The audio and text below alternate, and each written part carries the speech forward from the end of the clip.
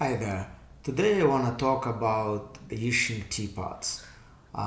If you are watching this video and you are into Gong Fu Cha or just into tea culture in general, you probably heard about Yixing teapots, about Yixing clay, and you either own a teapot made of Yixing clay or you wanted to get one. So I want to explore this subject. We're gonna talk about what is Yixing clay, why it is so praised, and how to choose a teapot that is right for you. So let's get into the subject of Yixing clay and Yixing teapots. To start, I want to apologize for my pronunciation of some of Chinese terms. Chinese language is not my native tongue, so please forgive me if I mispronounce something. And also, I want to make a disclaimer. I know how touchy this subject is for some people, how serious some people take it, how close to heart they take the subject of Yixing teapots. So I want to say that I'm not an expert in Yixing clays. I'm not a scholar of Yixing clays. Everything I'm gonna say is based on my personal knowledge and my personal understanding of this subject, and based on my personal experience, which is quite some years. And please take everything I say with a grain of salt. Don't just blindly believe me. Double check the information that I give you. So what is Yixing clay? Yixing clay comes from Yixing city in Jiangsu province, which is situated in the delta of Yangtze River. And Yixing clay is rich in iron oxide, in kaolin, in mica, in quartz, and other minerals. And this unique composition of the clay is what makes it so special. And also the porosity of the clay, its air permeability, the way it interacts with tea when it's made in the form of teapots, other teaware like gaiwans and teacups and so on. And also another quality that is very important for Yixing clay is its heat retention properties. So this is that what makes Yixing clay so sought for. And there are different types of Yixing clay. Yixing or Zisha is an umbrella name for different types of Yixing clay, and that have each one of them has different composition and slightly different properties. So one of the most famous one is Zini clay, Zini Yixing clay. So this is Zini teapot. You see it's of a purple color. Zini means purple clay, and this is one of the most famous one and one of the most popular ones. And this one is of reddish color. It's called Juni, which means red clay. So Juni is like reddish, orangey hue, also a very famous Yixing clay type. And this teapot that is of yellow color is made of Duani clay. And Duani clay can be of different hues, but the most common one is yellow. And you have to understand that all of these clays, they take the color after the firing. In their original form, they're not necessarily of these colors. And there are other types of Yixing clay, of Zisha, that are just less common or more rare, because of that more expensive and less popular.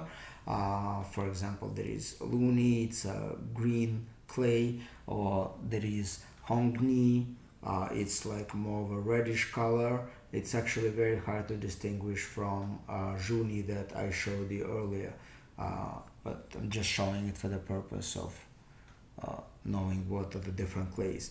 Like if you see this teapot, it's of a black color. It's called Haney, but as I said, it's like Haney is a much more rare clay, so it's only used for decorative purposes. Inside it is also purple.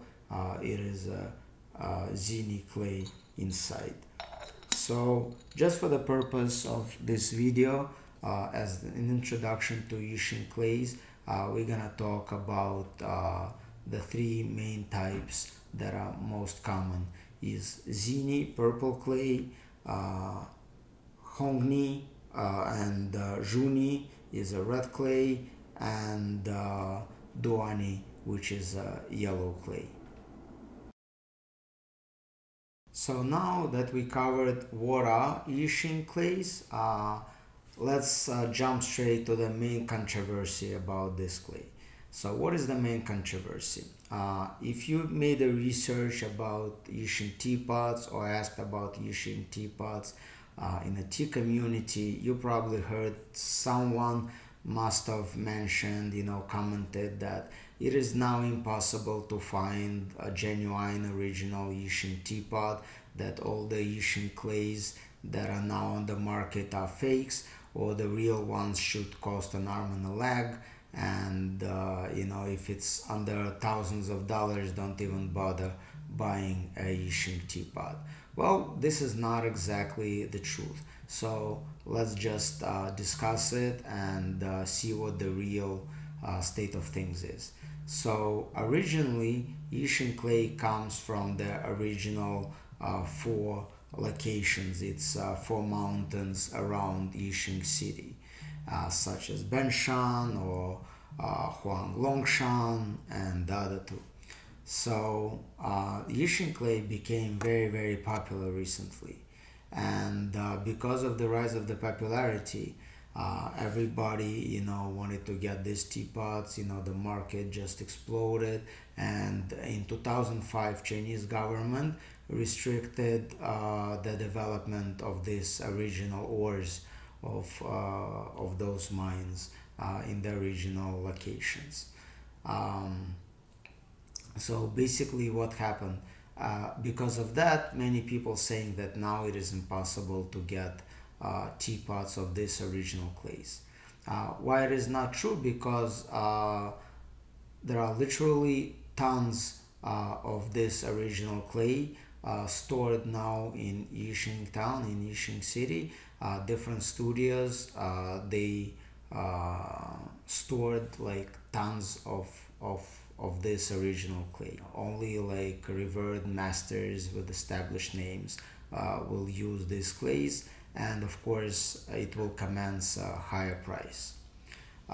Also, there is still some illegal mining still going on, and most importantly, now that the original locations are closed, they started to developing ores from nearby locations. We can argue whether the nearby locations are as good as ores from these nearby locations are as good as the original ores. Maybe they're a little bit inferior, maybe they are on par with the original ores. The matter of fact is, these ores, even though the new ores, so to say, they're still rich in iron oxide, in kaolin, in mica, in quartz, in other elements. They still have good heat retention properties and porosity and so on and so forth. So it is still better than mines from elsewhere. So having said that, there are still plenty of good and affordable Yixing teapots on the market. First of all, Yixing clay is not very malleable, and because of that, the teapot cannot be will thrown. It has to be built by hand or with the use of mold. So if you look at the teapot and you see circular traces, that show that teapot was made on a wheel, then it is not a good sign. You can tell that this teapot is probably either it's not a genuine Yixing clay, or it's an heavily altered Yixing clay. Another sign is white spots throughout the teapot. If you look at the teapot closer, you will see white dots here and there. And these white dots, these are the signs of mica, of presence of mica that we discussed, one of the minerals present in the clay. Another sign is black dots. Black dots is the sign of iron. If you remember, I said that Yixing clay is rich in iron oxide. So if you see black spots here and there, it is also a good sign of genuine Yixing clay.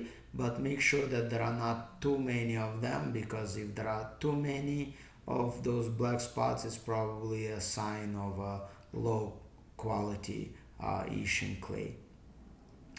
Also, another thing is that the surface of Yixing clay is not very smooth, is not even. It is full of little bumps and like holes, like dents, so to say.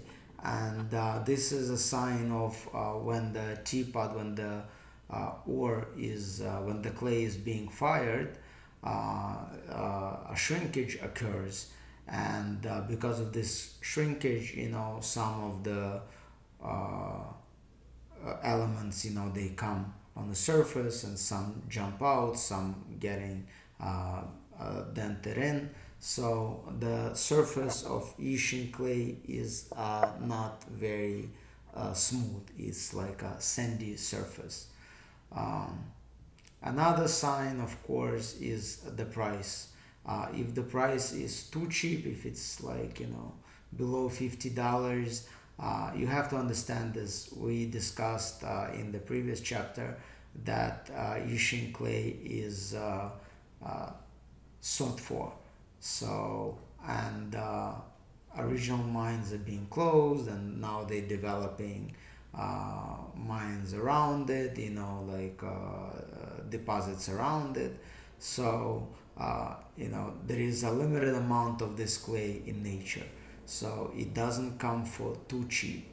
And of course, there are different types of teapots. There are fully handmade teapots that cost more money. There are fully handmade teapots from original ores that cost a crazy amount of money.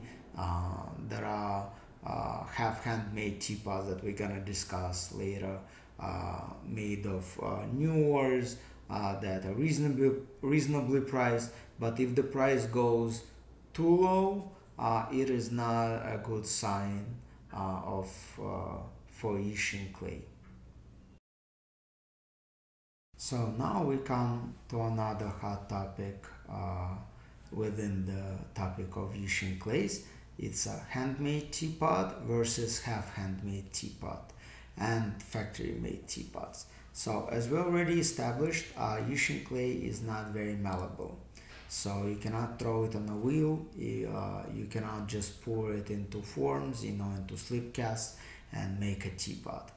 So that leaves basically two main options. And if you have such a slip casted teapot, it means that the clay was heavily altered, and there is a very little of the original Yixing clay. There are different clays, that take most of that mix. So we're not gonna be talking about those ones.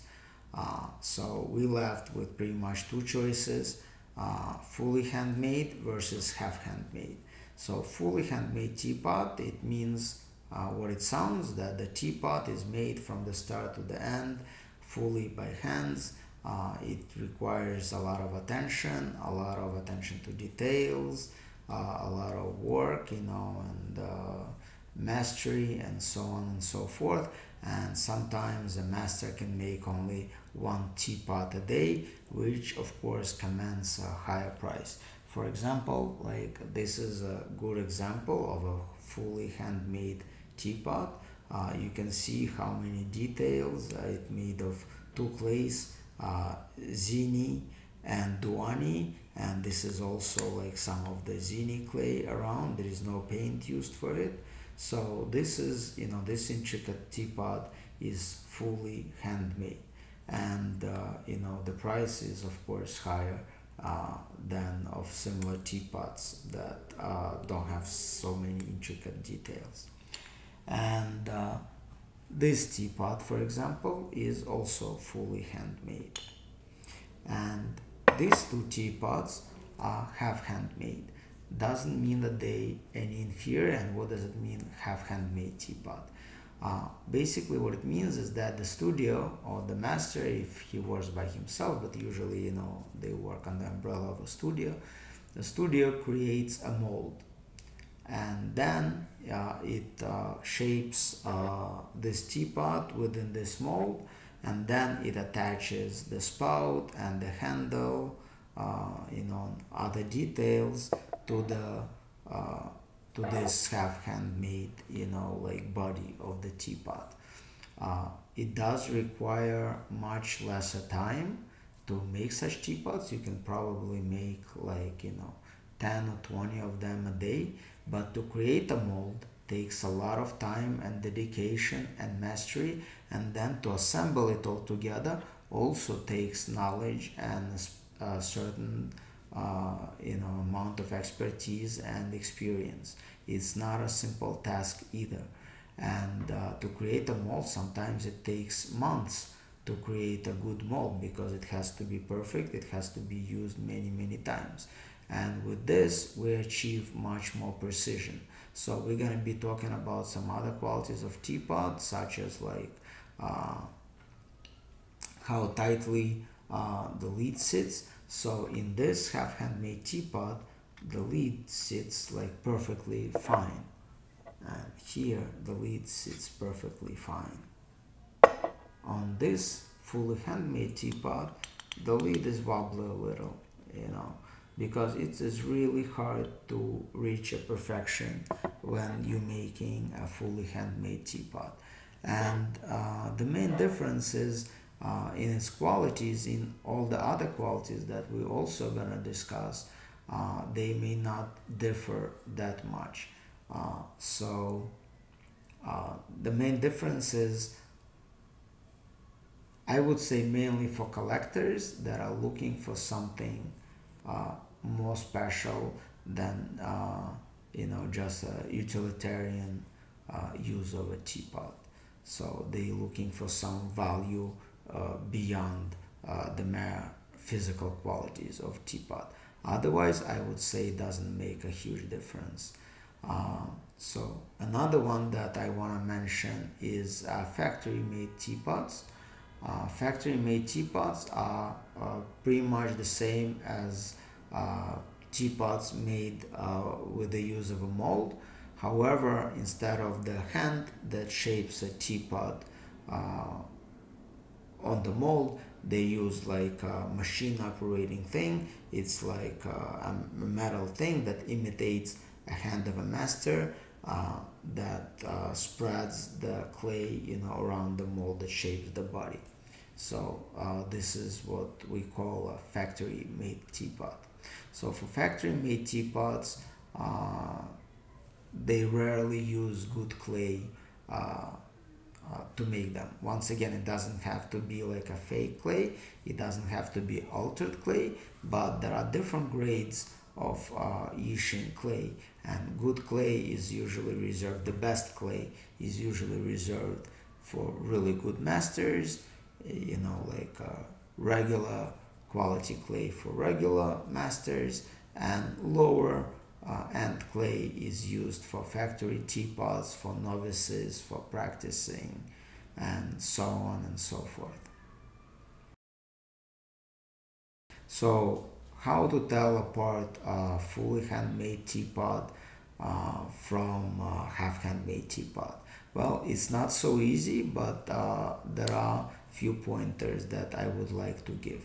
So if you look inside of a teapot, if you look inside of a handmade teapot, that what is you've been told is a handmade teapot, you have to look, basically when you build a teapot, you have to make, when you start building the body, you have to make two ends meet, and there is gonna be like a stitch in between, and it's very hard to mask it.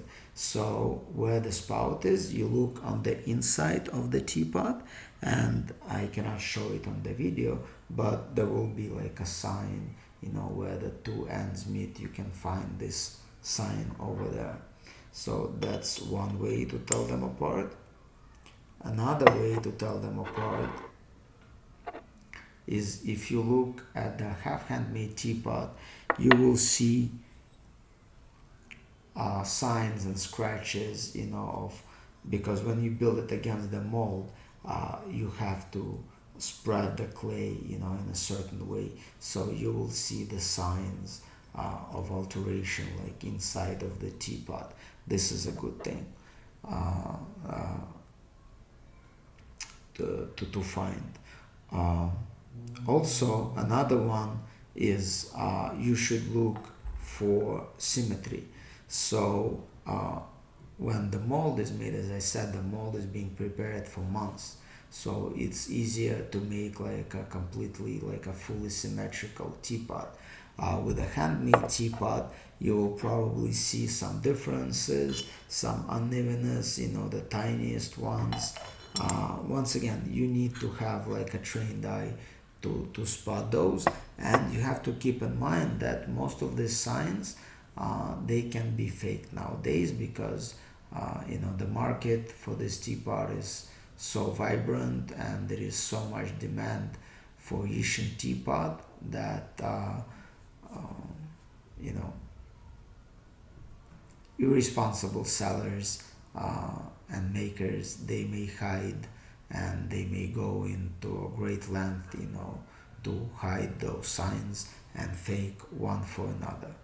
So just keep that in mind. The best one,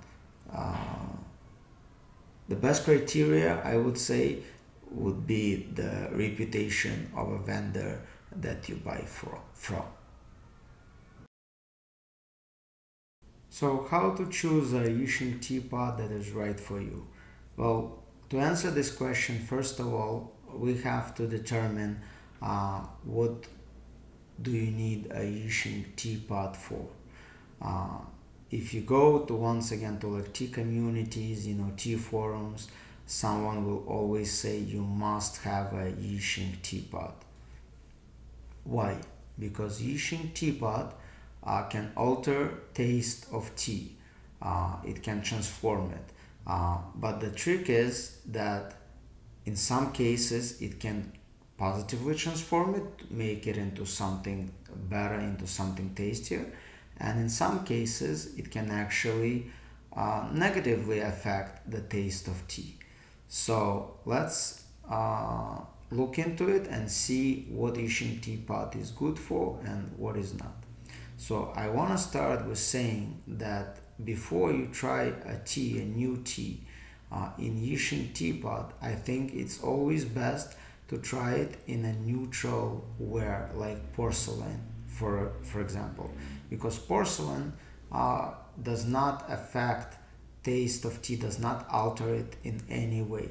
And in order to understand how Yixing teaware alters the taste of your tea, whether it benefits it or whether it doesn't benefit it, first of all, you have to establish the base. You have to know what the neutral taste of the tea is. You have to get familiar with the tea first. So I'm a big advocate of trying a new tea always for the first few times in a neutral teaware in porcelain. Once you establish the base, once you know what the tea is supposed to taste like, you can experiment brewing into different teawares, and see the difference that it makes. And also it is always good to compare them side by side. Let's say you have a porcelain, gaiwan on the left and Yixing teapot on the right, and you brew the same tea with the same parameters side by side, and you compare, and then you can tell the difference between the two methods. So now that we said that, there are, as you remember, we said earlier that there are different types of Yixing clay. So let's start with Zini.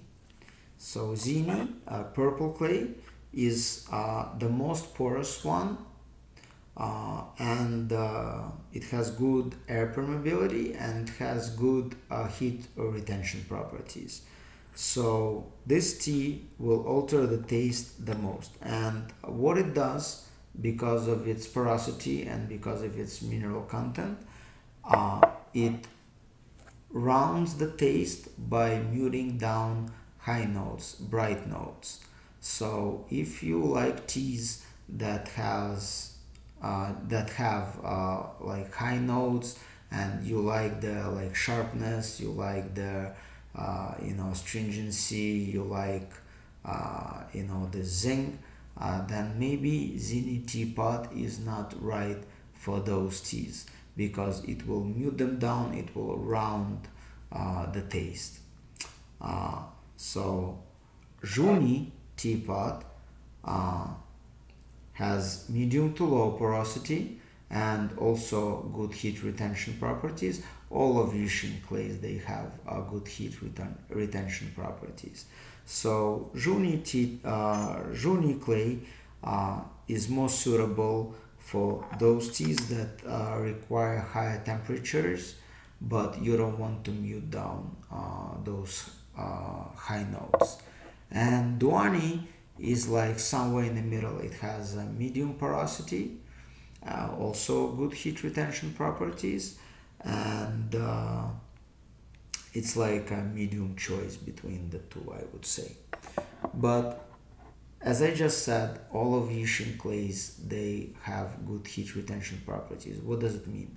It means that if you put tea in it and you put hot water in it, it will help to keep the high temperature at the same level. So it will help to brew the teas that require higher temperatures.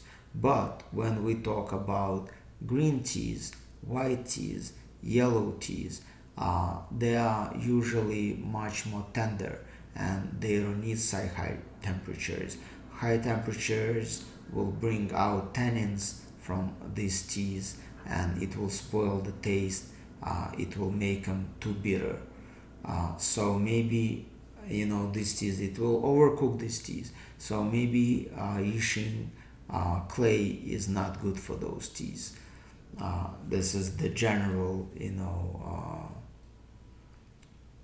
general understanding, general agreement. So those teas are usually brewed in porcelain teaware, or in teaware that doesn't hold the heat as well. Also, it's good to remember that Yixing is not the only good clay on the market. There are other great clays out there, such as, for example, Yixing clay from Guangxi, or Jianshui from Yunnan, or Chaozhou clay from Guangdong. And these are all great clays that also have good qualities, that also rich in minerals and have different levels of porosity and different aesthetical qualities and heat retention qualities, and so on and so forth. For example, this is Chaozhou teapot from Chaozhou clay from Guangdong. This is the birthplace of Gong Fu Cha and the birthplace of Dansong oolongs. And many people say, and I agree with them, that it pairs very well from Dansong's oolongs, being from the same soil that those teas come from. And this is, for example, Jianshui clay Gaiwan. I also love it, and it brews very well with shampoers, in my opinion. So yeah, there are different clays to consider other than Yixing clay.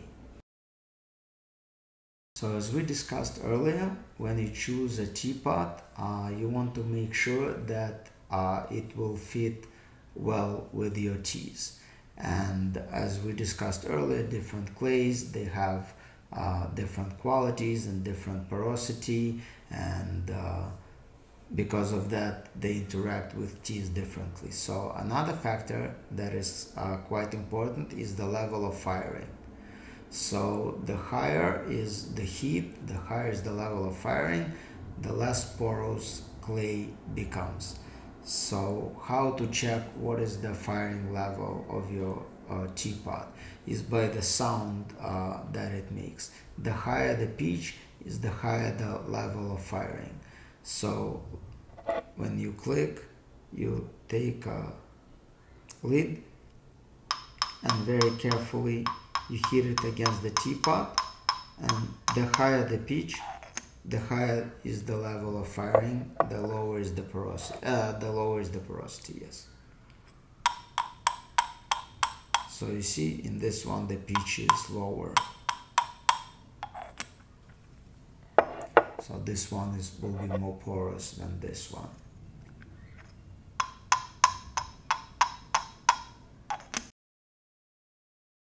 Another thing that you want to pay attention to is the shape of the teapot. So you want to make sure that teapot has ample space for the leaves to unfurl, to present themselves. So, let's say for rolled oolongs, like a more rounded body would be better, than flat teapots.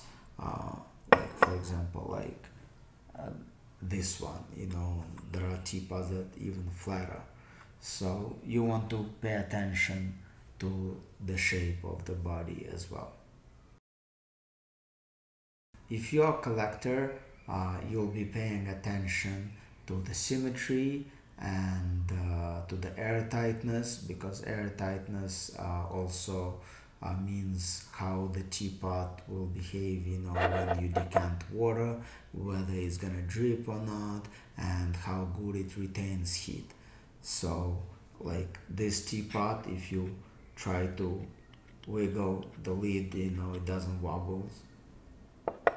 It just sits very tightly. This one doesn't wobble very tightly. This one will wobble a little, all right?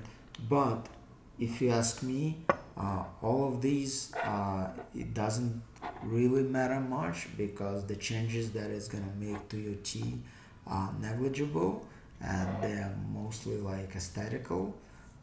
So the most important quality of a teapot, of Yixing teapot, is the quality of the clay, and this is what you have to pay attention the most.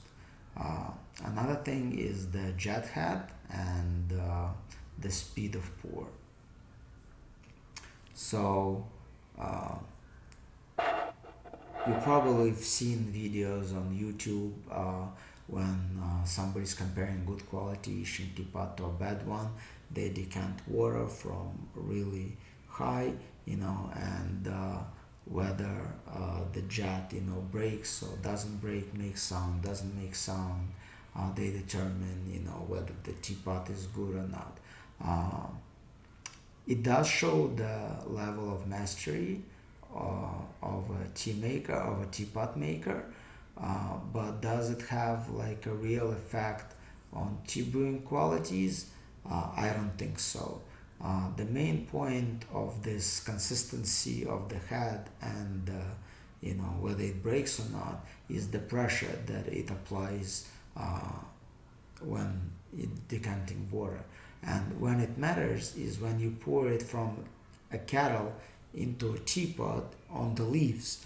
So because you want to, like if you brewing something like pu'er, something with more like coarse leaves that need some pressure for the water to break into them and to get all the substances out of the leaf. Then you need this pressure. So it matters when you go from a kettle into a teapot, but does it really matter when you go from a teapot into a Gong Dao Bei? Not really. I don't think it matters a lot. But what really matters is the speed of the pour. And I think this is the second most important quality of a teapot after the quality of clay. So the speed of pour means how fast you can decant your teapot, how well you can control the speed with which you're decanting water or tea. Why it matters? Because if you have like a small teapot, it doesn't matter much. Like for example, this teapot is 110 millimeter. I cannot say it has like a huge impact how fast it pours. But for this teapot, for example, which is 200 milliliters, it matters because while you're still pouring water, while you're still decanting it, tea leaves inside are still, they continue to brew. So the faster you can decant, the better it is for the tea, the more control you have over tea. So this has like a very good practical use, this quality. So I would say that the most important two qualities in any teapot are quality of clay, the way it interacts with your tea, the way it transforms your tea, the way it affects your tea, and the speed of pour. These two qualities are indispensable. They're like the most essential ones. And here we come to the last chapter and to the last controversial subject, which tea is best for your Yixing teapot, and whether you should stick to only one tea for each teapot, one type of tea for each teapot, or you can play with different teas. So here's my personal take on it. As one fellow tea enthusiast said, tea should choose a teapot. So there is no ready answer which tea will be best for such and such Yixing type of clay, because every teapot is different based on its shape, based on the level of firing, based on the exact ore that was used to make this clay. So each clay is different, each teapot is different, and in order to figure out which tea fits it best, you have to try brewing tea in it and see whether it benefits it or not. And before you set your mind on which tea fits your teapot best, I think it is totally fine to try different teas. Just all you have to do is give it a very good rinse in between, not using any detergents. Remember, the clay is porous, so you don't want to use any detergents on it. You want to use just hot water, wash it with hot water thoroughly. You don't have to go crazy, just a nice good rinse will do. And in order for teapot, as they say, like Zisha, it has memory, it remembers teas that it brews. So in order for Zisha to accumulate this tea, this taste, of a particular type, it usually takes years of constant brewing in this teapot. And don't listen to those who say that you shouldn't be washing your teapot in between.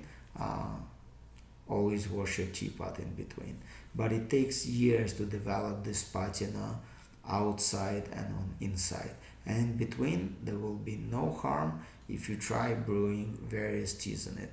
Just remember never to brew herbal teas in it, because herbal teas They usually have very strong oils that will get into the pores and will be practically impossible to get rid of. So don't use those teas, and I also don't recommend using smoky lapsang souchong in particular with a teapot that you haven't decided on. If you decided to dedicate one teapot to smoky lapsang souchong, just brew it in it. Otherwise, it may be tricky to get rid of this smoky smell as well. So I hope that this video was useful, and we'll try to uncover more of it in depth in other videos.